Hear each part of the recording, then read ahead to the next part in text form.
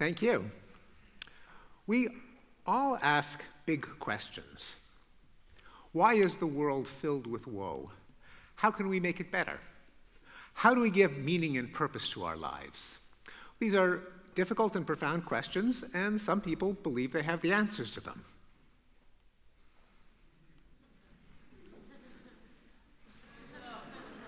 For example, morality is dictated by God and Holy Scriptures, and the world will be better when everyone obeys his laws.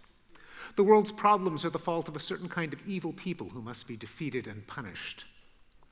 One tribe of people is inherently worthy. It should have power and prestige implemented by a strong leader who channels its authentic virtue. At some time in the past, there was a well-ordered state. Then alien forces subverted this harmony and led to decadence and degeneration. Only a heroic vanguard with memories of the old ways can restore the society to its golden age. Well, what about the rest of us? In a forthcoming book called Enlightenment Now, I argue that there is an alternative system of beliefs and values, the ideals of the Enlightenment. That, in a nutshell, that we can use knowledge to enhance human flourishing. Now, many people embrace Enlightenment ideals without being able to name or describe them. For that reason, they tend to fade into the background. They become the status quo or the establishment. And whereas other ideologies have passionate advocates, the ideals of the Enlightenment lack clear champions. I argue that they need a positive defense and an explicit commitment. There are 4 themes to the Enlightenment: reason, science, humanism, and progress. Let me say a few words about each. It all begins with reason. Reason is non-negotiable. As soon as you try to provide reasons why we should distrust reason, as soon as you try to provide reasons for anything, if you claim that you're right in what you say, that other people should believe you, that you're not lying, or that you're not full of baloney, you have lost the argument because you have appealed to reasons and appealed to a common standard of rationality that you expect your audience to accept. Now, human beings on their own are not particularly reasonable, to put it mildly. Cognitive psychologists have shown that we are likely to generalize from anecdotes, to seek evidence that confirms our beliefs and dismiss evidence that disconfirms them. We project stereotypes onto individuals, and we're overconfident about our knowledge, our wisdom, and our rectitude. However, human beings are capable of reason, particularly if we set up norms and institutions that refine our collective wisdom, such as free speech, open debate and criticism, logical analysis, fact-checking, and empirical testing. Which brings me to the second ideal of the Enlightenment: science. Science begins from the realization that traditional sources of belief are generators of delusion. Faith, revelation, tradition, authority, charisma, mysticism, conventional wisdom, gut feelings, subjective certainty, hermeneutic parsing of sacred texts, these are all recipes for being wrong. Instead, the path to knowledge is to formulate possible explanations and to test them against reality. Science, we know, is our most reliable means of understanding the world, including ourselves. An important Enlightenment ideal is that there can be a science of human nature, and that beliefs about society and politics and history can be testable. The third Enlightenment theme is humanism, that the ultimate moral purpose is to reduce the suffering and enhance the flourishing of men, women, and children. That is, their life, health, happiness, knowledge, richness of experience. Now, when you say that, it may sound obvious or unexceptionable or banal or even saccharine, but indeed it is anything but. There are alternatives to humanism. It is by no means obvious.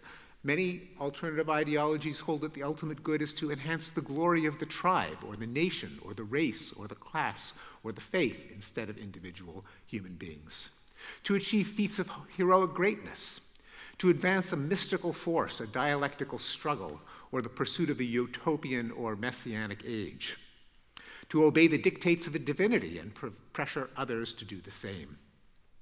Now, humanism is feasible because people are endowed with a sense of sympathy. We have the capacity to feel each other's pain, to express a concern with one another's welfare.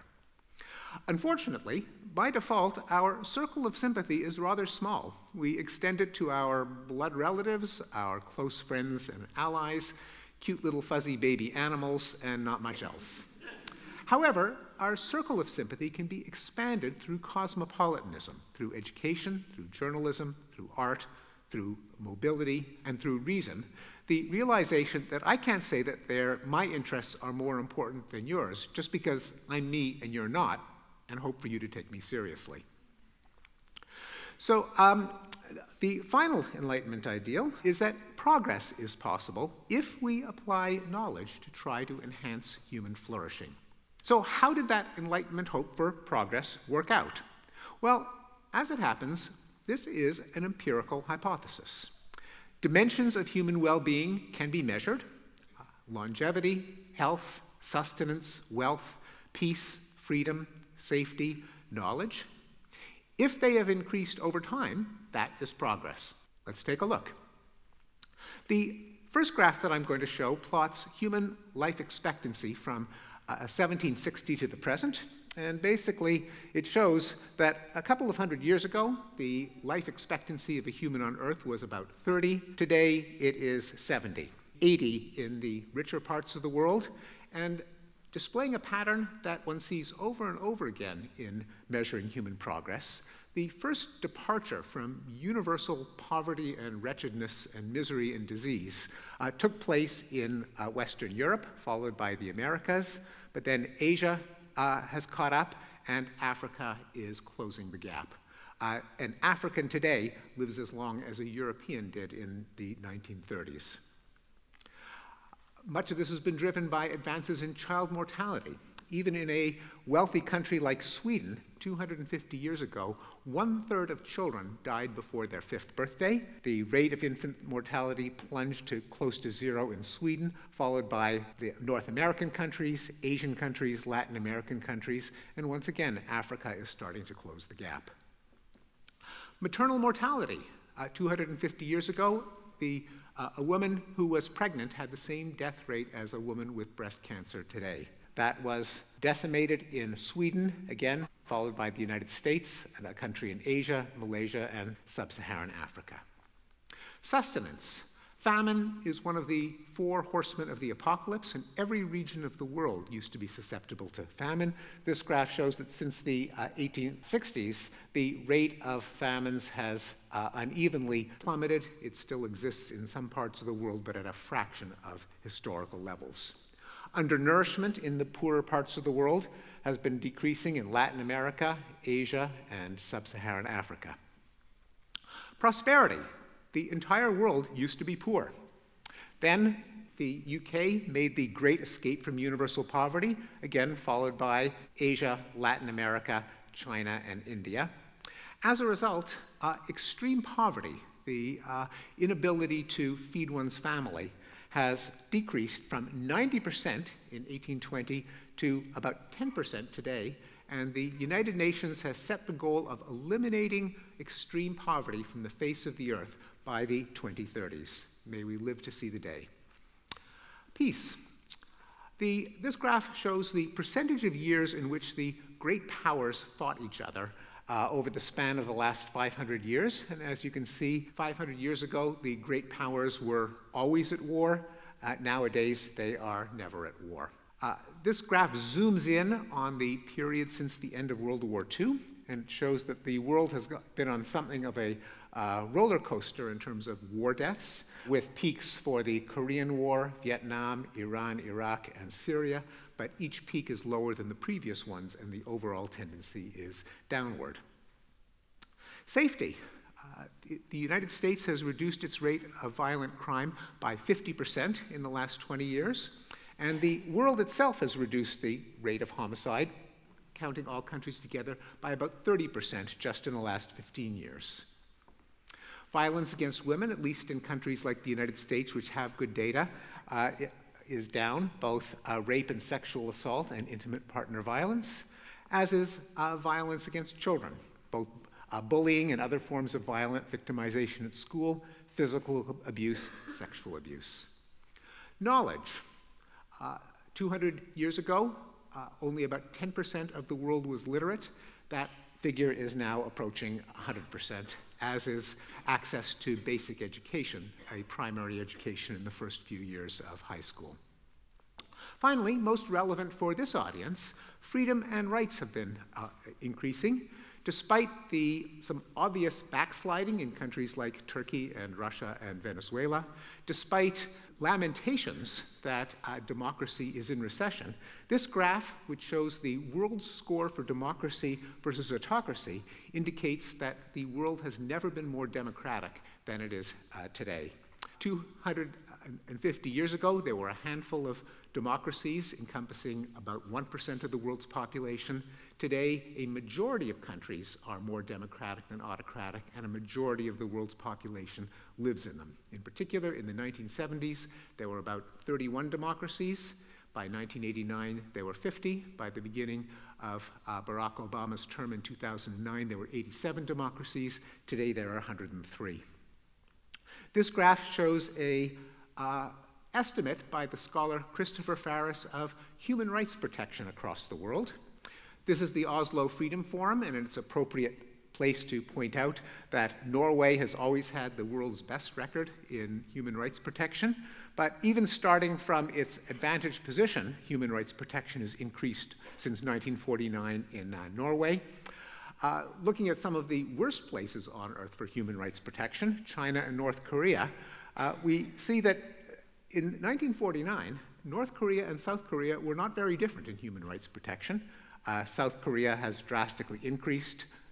North Korea has gotten worse. China is another one of the worst violators, but even China is better off than it was during the murderous totalitarian regime of Mao Zedong.